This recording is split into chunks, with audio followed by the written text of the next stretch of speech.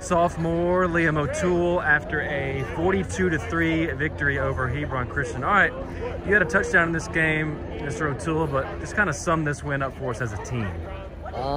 It was pretty good. We were able to pass the ball a lot, which is good.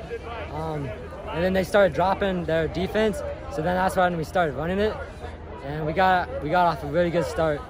I think 4 touchdowns in the first quarter, so that was a very big key factor. You scored 1 touchdown in this game. What did you see on that run as you were going into the end zone? I mean, it was just a clear hole. Like, nobody in front of me. It was great. O-line did great. Talk about the offensive line and the job they did to protect guys like you and Blake and the other offensive players. How good did they do today? They did really well. They were practicing really hard all week, and they just performed. What does a win like this do for your team? It's your first region win. You've now won 2 in a row, and you go into Providence next week on a winning streak. What does a win like this do for a ball club? It changes the momentum.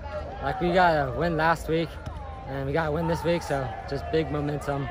And like Coach Dav said, we're first team to get win a game in the region. So now we got a very good momentum going.